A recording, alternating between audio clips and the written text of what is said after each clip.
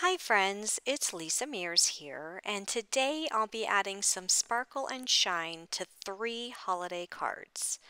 I'll be using some new colors of the Tim Holtz Distress Spritz to add shimmer and shine to all of my cards. I'll show you 3 ways that you can use the Distress Spritz on your cards. These 4 new colors of Distress Spritz are in addition to the existing 12 colors that were released back in June. And I want to thank scrapbook.com for sending me these new colors so that I can share them with all of you. And as a reminder, if you are interested in any of the products that you see here today, be sure to check out the product links that I have provided in the description box of this YouTube video. So what is Distress Spritz? Distress Spritz is a luminous spray that complements the Distress product line, and it adds a vibrant shimmer to your projects. These spritzes contain a blend of pearlized pigments and a clear fluid base, and that can be used on porous surfaces such as paper, canvas, and wood. And a nice feature about these spritzes is that they do not react with the reactive properties in the other Distress products. So if you spray it on a background that you ink blended with Distress Oxide inks, it's not going to mess up that background. So let's take a look at these new colors that I received. This first swatch is the Kitsch Flamingo. I swatched it on white cardstock on the left as well as black cardstock on the right. So you can see that you can use it on other cardstocks and you can still see that beautiful shimmer and shine. This next swatch is the Cracked Pistachio. It's a beautiful green color, so you can see the left there is on the white cardstock and the right is the black cardstock. The next color I have is the Prize Ribbon. It's an absolute beautiful bright blue color, so there on the left is the white swatch and then on the right is it on the black cardstock. And then the last color I have is the Seedless Preserves. This is the purple. I have the white cardstock on the left and the black cardstock on the right. Now at the time of filming, I'm not certain if these are the only 4 new colors that were released today, but as I mentioned earlier, I will have a link down in the description box below and you can check that out to see if any other new colors were released with this new release. But what I do have here are 3 other colors that I have from their last release, and since I have a green, a blue, and a pink from the June release, I did want to bring those out with their swatches so that I can show you how they compare to the previous colors. So this here is the Picked Raspberry compared to the Kitsch Flamingo. So the Picked Raspberry is on the top and the brand new Kitsch Flamingo is on the bottom. So you can see that the Picked Raspberry that was previously released, it's a bit more darker and brighter than the Kitsch Flamingo, which is a more softer pink. And then I also had the Uncharted Mariner from the last release, and I'll pull those swatches out so that you can see the difference and see how they compare to the Prize Ribbon that was released in this release. And you can see the blues are completely different color blues. The Prize Ribbon on the bottom is much more bright and more of like a bright royal blue, whereas the Uncharted Mariner on the top is more dull, but it's still a beautiful blue.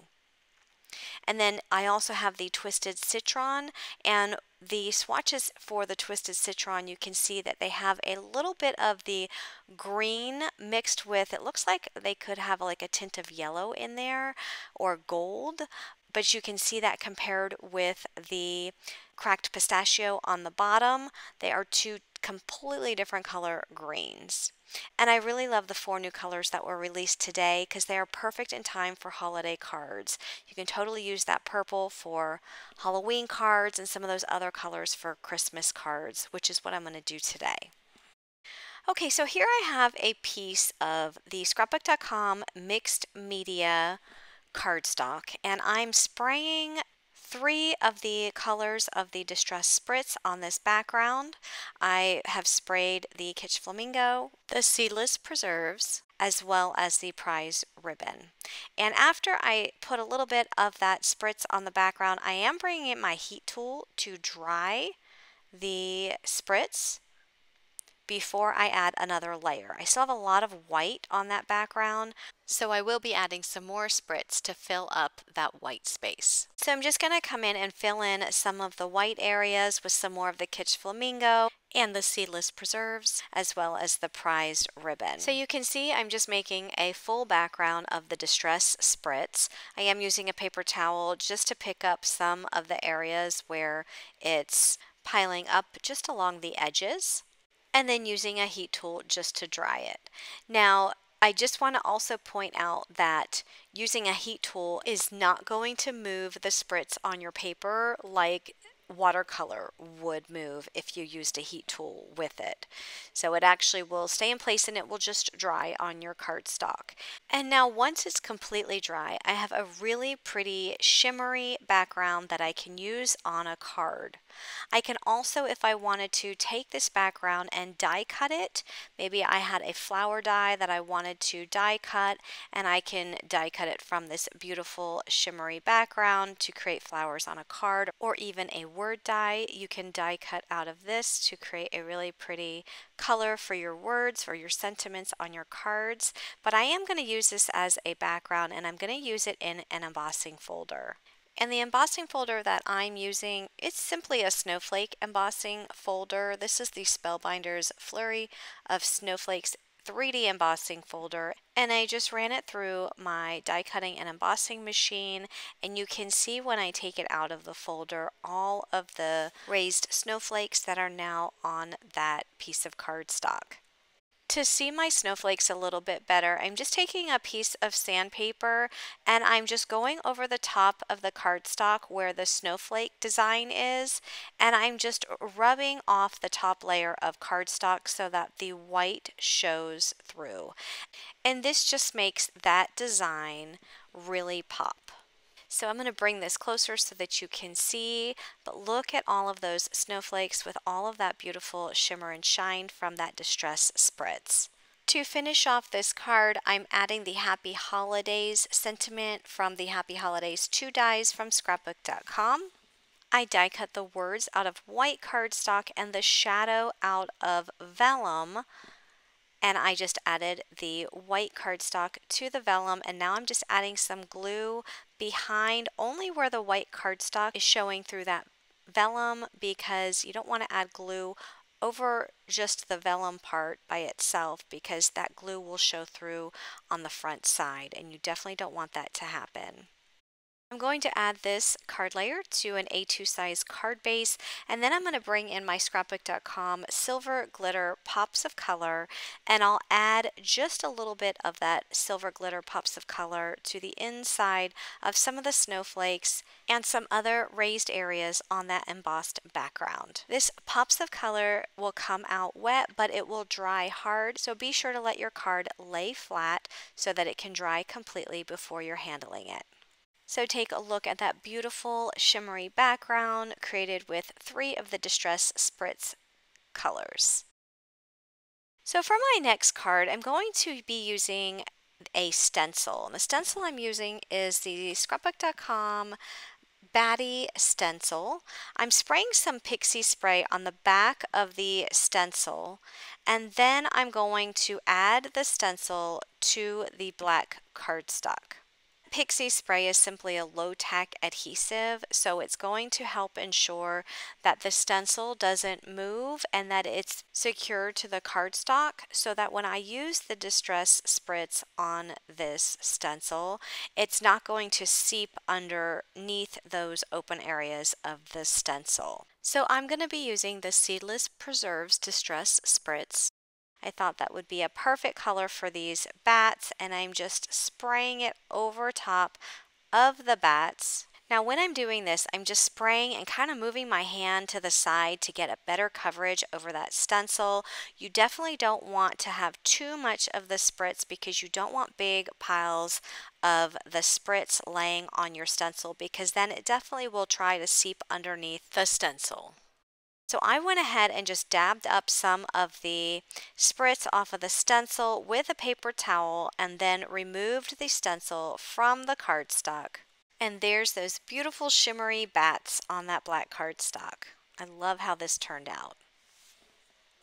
So this stencil is actually a two-layer stencil. There's a layer of stars also, and I'm going to go ahead and stencil those stars on that background, but I want to point out that my background is completely dry. So make sure if you have a stencil that's more than one layer that you do dry your background really well before adding the second layer or it will smear. I'm using my neon lunar paste in the color Yellow Jacket.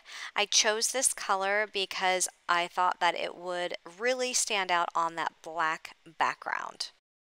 So I used a palette knife to get the lunar paste onto the palette knife and added it to the stars. And there's what the background looks like with the stars and bats.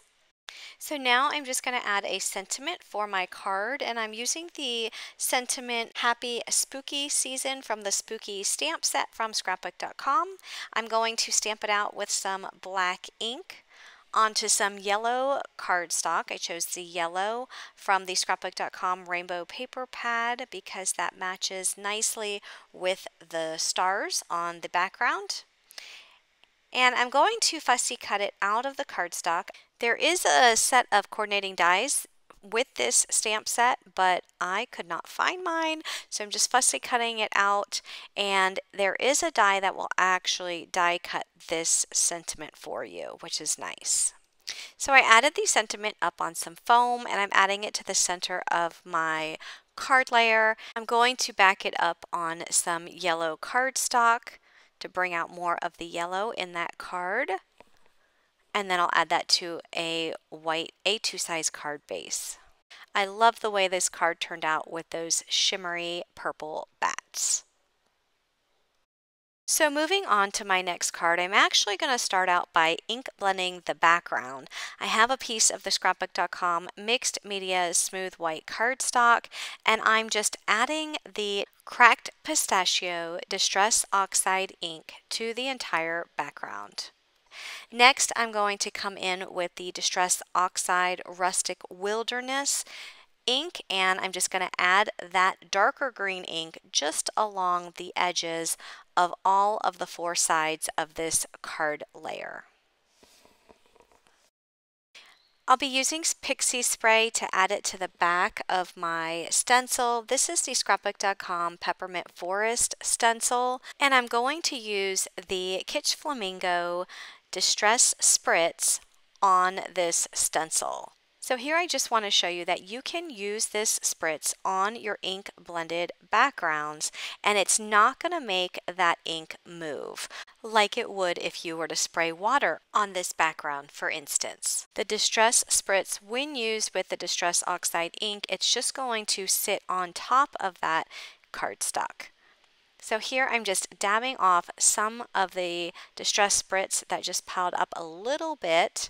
And one other thing that I want you to notice is that you can use a different color of the Distress Spritz on top of a different color inked background like I did here. It didn't have to be a tone on tone, it could be a different color. So this is another two-layer stencil. I did let my background dry completely, and now I'm going to come in and I am going to add some gold glitter stars to the top of these Christmas trees.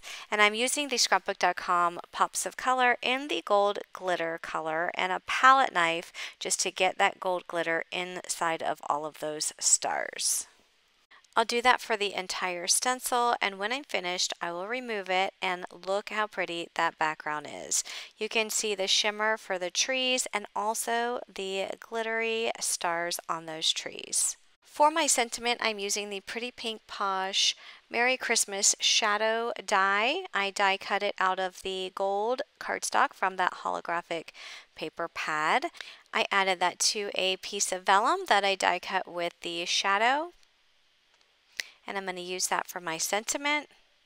I also used a piece of that gold cardstock to cut a rectangle layer, but also cut the center out because I wanted to save the center of that cardstock. The Christmas tree background is going to go right on top of that. So I went ahead and added the sentiment to the center and added that to a white A2 size card base. So let me know in the comments which card is your favorite.